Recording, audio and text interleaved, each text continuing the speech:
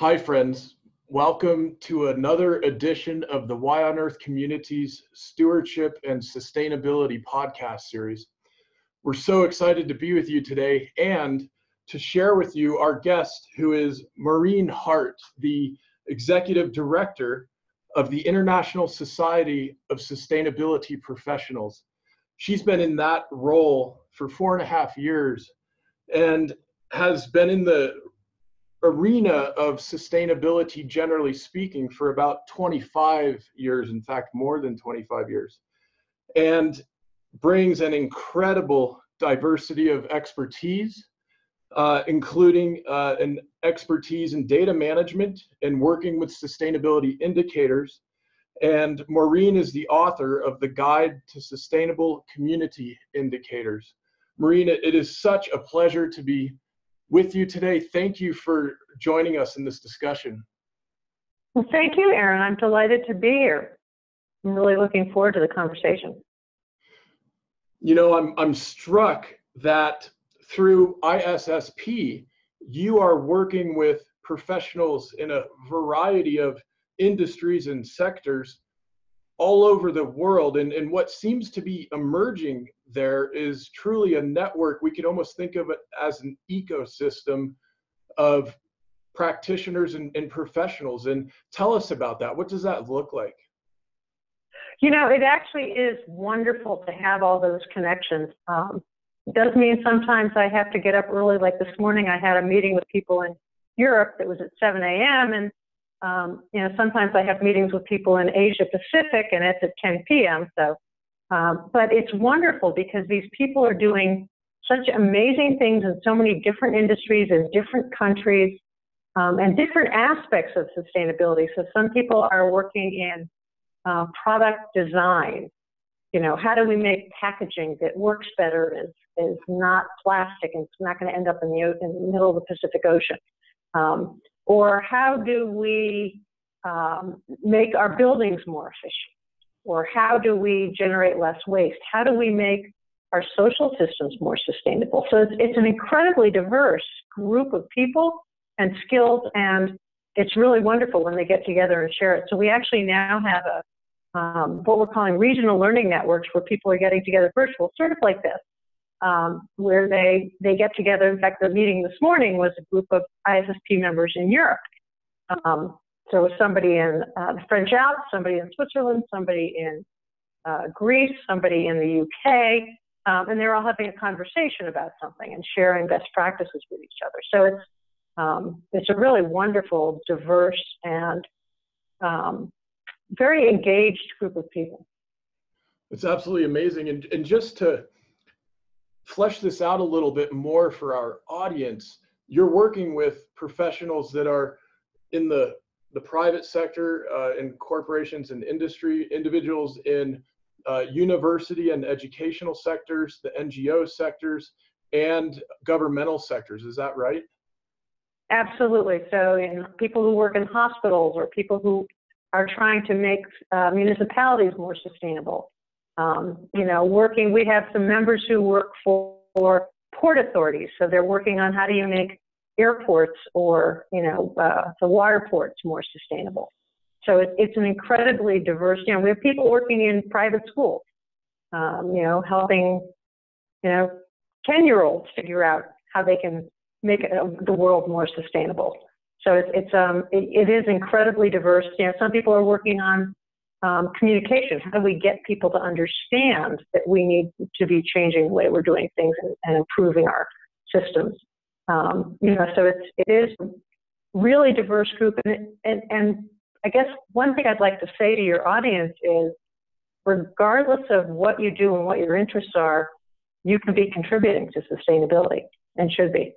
Yeah, you know, I absolutely love and resonate with that point, and want to mention something along those lines. But before I forget, I want to make sure to tell our audience that ISSP runs a certification, a credential program.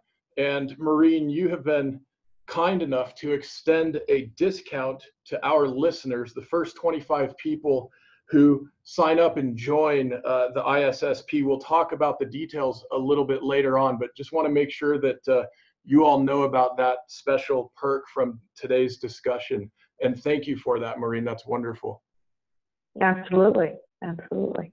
So yeah, to your point about how important it is, essential really, that we think of the sustainability functions in all sectors, really. It's something I wrote about in Why on Earth, and specifically in that section, that third section that dealt with work and earning and our engagement with the economy, and really thinking about how we create more cyclical and circular and regenerative economies and economic behavior in the broad sense of the term, in that many of us, regardless of whether we're accountants or communications specialists or educators or manufacturers, whatever it may be that we're doing in terms of technical skill sets, more and more of us are engaging in sustainability and stewardship through all those different channels. And it seems that you are at such an amazing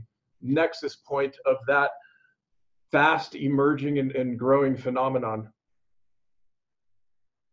Absolutely. And you know, our members are engaging, and a key part of what they do is work to engage others in their organizations or in their communities, and try and figure out how to get everybody involved in this, because it's not something that one person in an organization can solve. Everybody has a part to play, whether, you know, in a business, if you're the purchasing manager, then you need to be thinking about where are the products you're purchasing coming from? How have they been sourced? Are they renewable products? Are they compostable? You know, what happens to them at the end of their life cycle? How are they being produced? Who's, you know, is there slave labor or child labor being used to produce them? Is there a lot of pollution generated when they're produced? But, you know, so the purchasing person has to think about it, but also the HR person has to think about it, because they have to make sure that everyone in the company is trained on sustainability and understands how it fits into what they're doing. You know, everyone has a piece that they can play. And so what's really wonderful is the training courses that we have help people understand where they fit into that, but also what they can do. So right now we're running a course on sustainability planning. Next month we're doing one on sustainability management systems, because it's one thing to do a plan, but if you don't have a system in place to actually implement the plan and make sure that you then, you know, any plan that you put in place, you then have to do it, and then at the end you have to check to make sure that you've had some results and revise it. You know, so there's a whole process for that. And then the next course we have is on leadership skills, how you can be a change agent within your organization or within your municipality. So it's very, you know, that's part of what we do, is empower the professionals to be able to make change. It's so beautiful. And to be able to provide expertise and methodologies that help folks really up their game, up level their capability, right, is obviously such a huge value. It's clear that the market is shifting more and more in this direction, and that folks who have not only the credentials, but the access to the additional resources and capabilities are going to have additional competitive advantage out there, basically. Yeah, absolutely. In fact, on our website, we have recordings of webinars that we've done recently with different, with credential holders in different industries. So we have one for people that are in higher education, one that's for credential holders in local government, and two that are for consultants, where they talk about what they see as the value of the credential in furthering their career, but also in how getting the credentials helped them to better understand what they were doing and have better skills to do it. And actually, they also talk a little bit about their journey, you know, how they got to those points in their life. And that's actually a lot of fun to listen to, is the trajectory, because we have one person who got a degree in philosophy, and now he's a facilities manager, right? We have someone else who got a degree in religion, It's like, it's just amazing. And then there are people that got degrees in engineering or in journalism. And so it's really an amazingly diverse group, and it's just fun to listen to how they got where they are today. Because I think it inspires everyone to see that they can do it as well. That's so beautiful. Well, I guess we could quip that perhaps all roads can lead to sustainability, and hopefully will. Yes, and they all need to. Absolutely, I agree. Let me ask you about your journey. Speaking of journeys, how did you end up as the executive director of ISSP? Tell us about that. I started off in information management and was doing database work for the US EPA, particularly in the area of hazardous materials management. So they had a database on that. And I decided I needed to go get a degree in that area because I didn't really, I knew it was bad stuff, but I didn't really understand all of the issues with it. So I went back to school to get a master's in hazardous materials management in civil and environmental engineering. And while I was there at Tufts University, there was a group of people working on sustainable community indicators. And I thought, oh, indicators, I do data, I know how about that. And what I wanted to do is, the problem with data and indicators is people go, oh, we've got to measure everything so we know what to do next. And the problem is you never have enough data. And if you spend all of your time collecting more and more data, what I call feeding the data monster, you'll never actually make a decision. You'll never actually start doing anything. So I said, I could help communities that are working on sustainability, help them think about why they want to measure something and help them define the real goals they want, and then what's the least amount of data that they want to collect. So I ended up writing the Guide to Sustainable Community Indicators, and then did a lot of work with the US EPA. I did a bunch of train the trainers around the country on, what is a sustainability indicator and how do you use it, and how do you decide what's the right ones for your community. I also worked with the US Forest Service. And then I got involved with, I was a member of ISSP, and I got involved with some work that two of the founders put together, a sustainability assessment tool that was very high level. And I called a cross between a Myers-Briggs for organizations and a reading readiness test. Because what it does is it looks at an organization and says, of all the different functions you have in the organization, you've got senior management and HR and purchasing and facilities managers. They're all doing something, and they all have different roles to play. And each of those roles has different levels that they could be at, and they could be at, not even starting, or they could be really, well along the path. It's sort of a maturity model. And so I started using that model with a bunch of my clients. And it was really wonderful because we could benchmark and say, okay, in this particular area on, say, purchasing, you're doing really well because you're thinking about it. But, in terms of educating your employees or having a vision for the corporation, you're really not that far. So it was a wonderful way to help organizations figure out where they could really have the most impact or what they really needed to work on most. And the point was not that everybody would get every one of those things to be perfect, right? The example I always use is, I'm never going to be a good basketball player. I'm too short, and I'm really not that coordinated.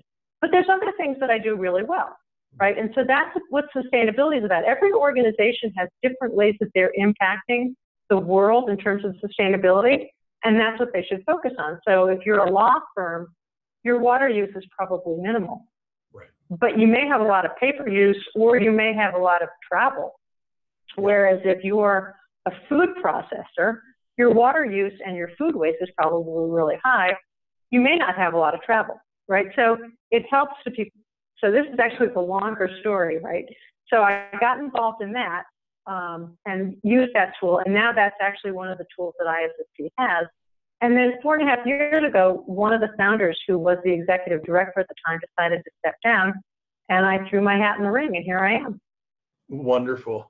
Well, I want to ask you a couple of questions, getting a bit more into some of the details around the value and the services that you offer. But before I do that, I have to ask, and I do this with some of my consulting clients, whether they're executives of larger companies and organizations or entrepreneurs with early stage ventures. Outside of your work part of your life, in your personal part of your life, how do you incorporate some of the opportunities for stewardship and sustainability that perhaps reflects what you're doing professionally? In other words, if we were to take a walk with Maureen on the weekend or something, what does that look like? Well, actually, you'd have to have a bike. Okay. Because what I like to do is take bike rides, and I actually do try to bike to work.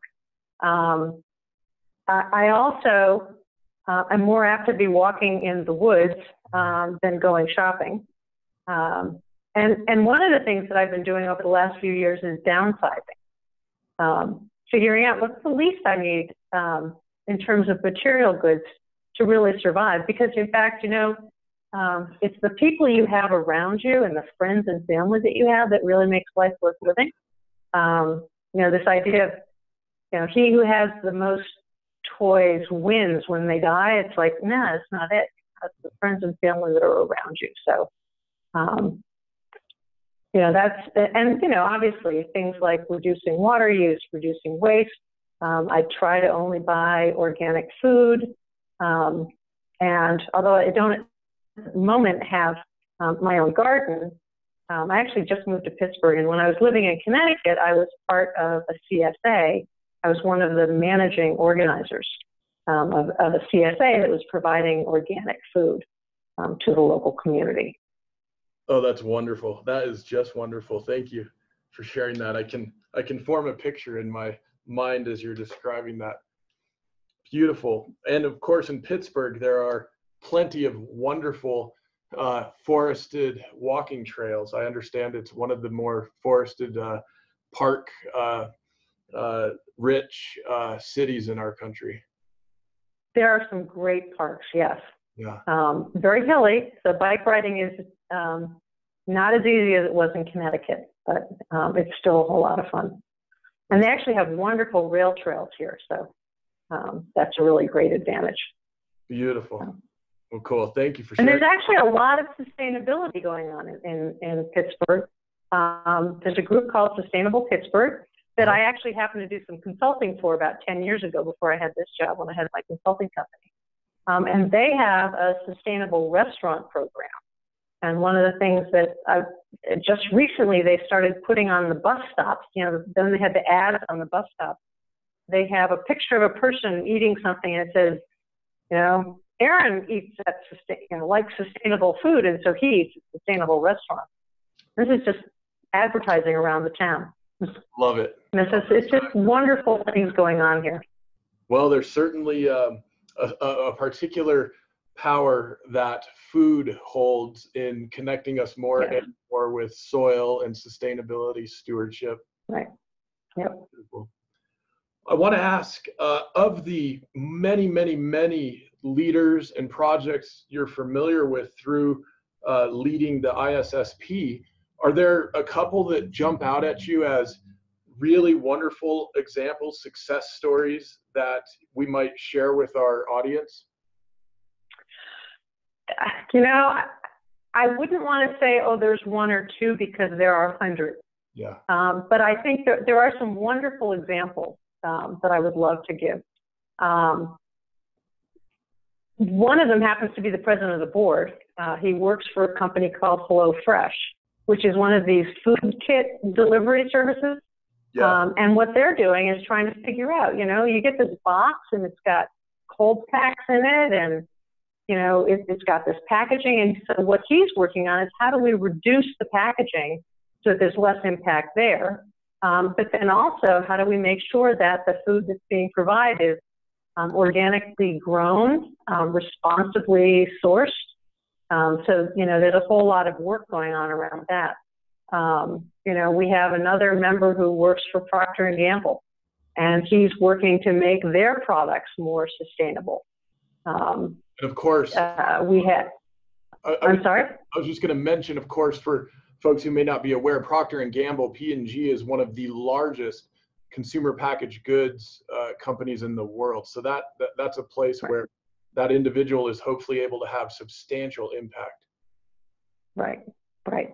Yeah, and so actually, there's another member who was working in packaging and had some great stories about how do we make the packaging more sustainable. But the reason you have the packaging is so that the food stays fresh, right? So because if you, and coffee is a really great example that she used, those little coffee packs and like the Keurig machines. It seems really wasteful, and it'd be great. We actually, in this co-workspace that I'm in, we have a little pods that are mostly fabric, not the plastic thing. So that's an improvement. But her point was that growing coffee and then shipping it all the way to the U.S. takes a whole lot of energy. If you end up having to throw coffee out because you're wasting it, then that's an unsustainable process. So that's, it's one of these, sustainability is about balance. How do we figure out the best way to do it? I mean, we could all just give up coffee, right? Because then we wouldn't have to transport it. But then the people in those areas that are growing it wouldn't have jobs. So sustainability is about the system. We have to think about all those pieces. The other example that she gave me was bananas. At one point, the company decided to wrap their bananas in plastic, and everyone was up in arms. It's like, bananas don't need plastic. But in fact, this plastic kept them from over-ripening. Yeah. And so the food waste aspect. That way it wasn't wasted, right? But that's one of the issues about sustainability. You really have to think about how do you work with all the stakeholders. In that case, they hadn't worked with the consumers to get them to understand why having plastic would work. So they ended up not doing that anymore. So, sustainability is really complex, and there's a lot of education that we need to do, and we need to really bring in all of the different stakeholders to make sure that the solutions we come up with are going to work.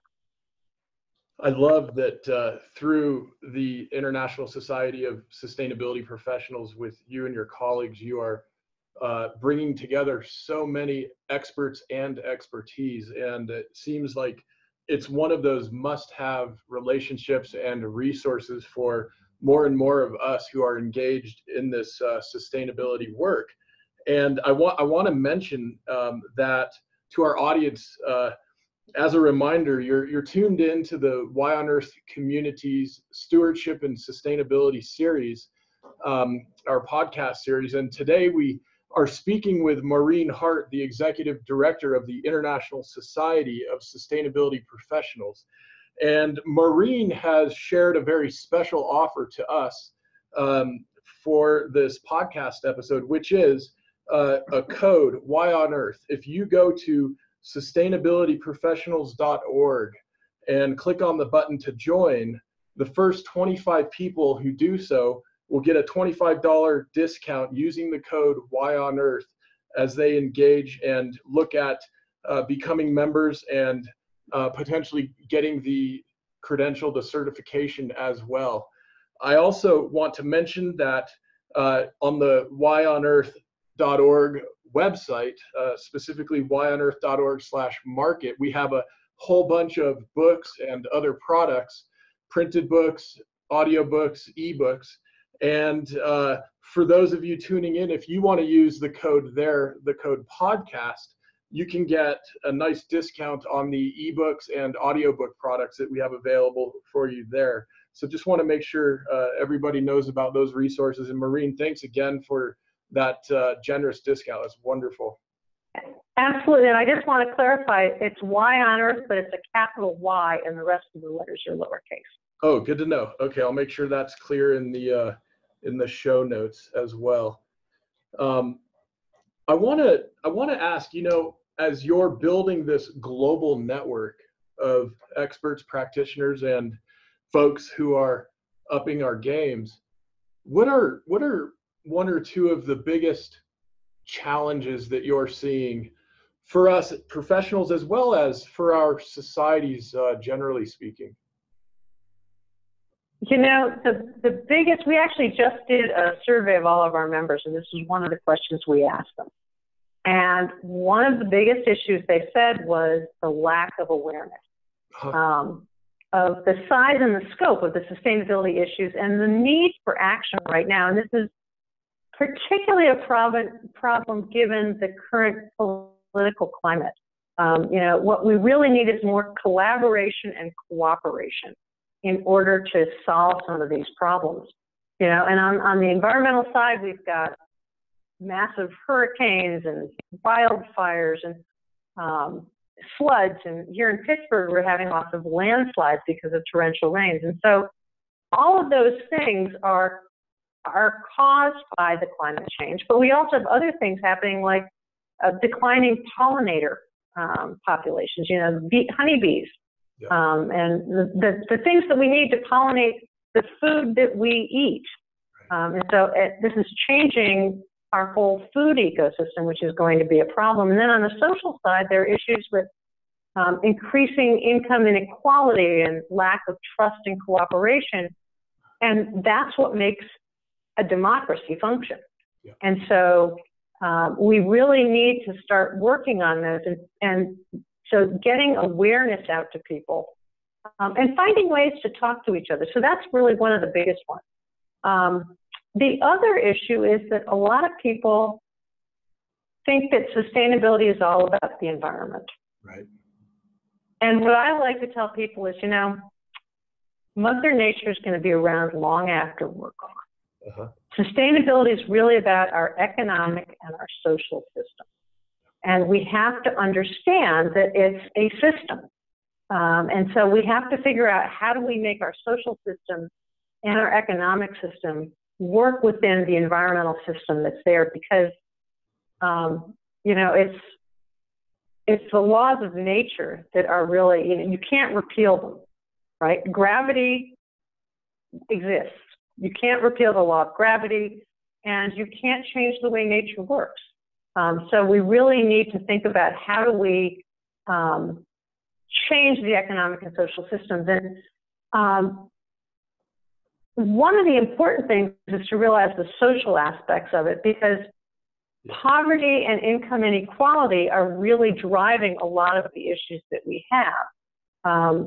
You know, we in the U.S. have a very high standard of living, and it's not right for us to turn around to someone in a low-income country and say, no, no, no, you can't have any of the things that we have.